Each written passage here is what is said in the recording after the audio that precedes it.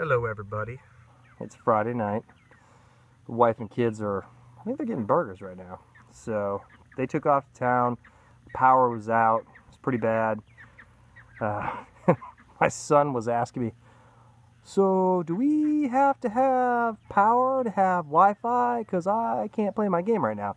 I'm like, yeah, you have to have power to have Wi-Fi. So I finally just took the phone away from him. We went through a little class on how to power up the inverter, connected to the car battery so we can, power up things and basically have power using the car battery as a generator, and then wrapping blankets around the freezer and the refrigerator to protect the meat we have and things like that. And, my wife broke out candles. I showed him where the phone chargers that we have plugged into the wall all the time, and then the battery adapters that we have that are set up for big batteries that they have adapters you plug into the batteries, and that way you can power phones. They have USB ports on them, and different ways of charging, ways of having minimal power, and then kerosene lanterns and things. Oh, there goes the ducks. They're coming around. They're over there on the fence line. I'm just watching the babies. I'm literally just sitting here after a big rain, just hanging out, looking at the birds and all that stuff. Because you don't really. I do this all the time, but as far as like the kids and the wife, just sit outside. We played cards and we just tried to enjoy the company. And then they got hungry and they wanted to go into town, so they did. That's a big thing. Like I need to keep hammering on them is about the preparedness of if the power does go out. I told them and I teach them that if the power does go out, you need to be able to preserve what you have. So a few things we do have is in the freezer, all the leftover space is filled with gallon-size bottles of water, which you can buy for 99 cents or whatnot at the grocery store. And if there's a space in the freezer after, you pull out some venison, you pull out some fish or something like that, you put a gallon-sized jug of water in there, because it saves power on the freezer by simply filling that space with jugs of water, ice. And then if the power goes out, now you have these big jugs of ice, gallon size.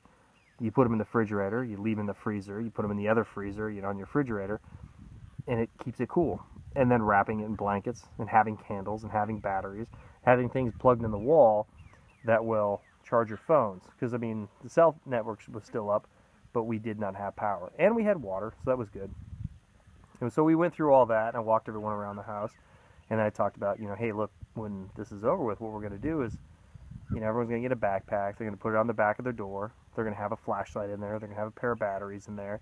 They're going to have a bottle of water. Just different things. So if they need be, they have what they need. I was watching that goose. I was wondering what he was going to do to the duck there. It's kind of funny what he looks at. He's like, what are you eating? What are you eating, buddy? What do you got? What are you doing? Get out of here. You're not allowed to eat my grass.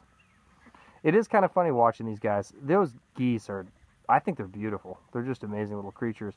And then the ducks, which are, I don't know, the redheaded stepchild, I guess, they're not really part of the group, completely. Bruce tolerates them.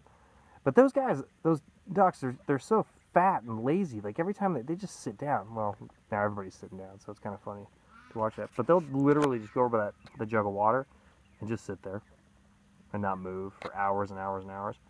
But I guess that's kind of like ducks, These guys really aren't hunters like the golden 300s, the egg layers we have. But they do well, and Bruce does well watching everybody. It is pretty amazing to see him out here being motherly, and he is, mother goose, though he is a male. And the chickens, they're doing good. Our special little fella's right there in the grass. You kind of see that yellow dot. You see the duck there moving, and then just to the left is our special little guy. And the other little, reddish orange one that's with him all the time, the two babies, which are right there, those two, he just peeps. He's out here constantly making noise. My wife's like, what's going on over there? I'm like, that's what he does, man.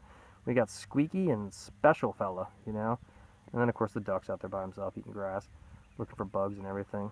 They're all hunters. They're all little raptors. That's what they do. They eat whatever they can. So, and now they're just eating grass, weeds, something. I don't care. This is a big enough yard to support them all. But anyways, I wanted to talk a little bit about the power. It went out and what we did about it. And we're pretty good.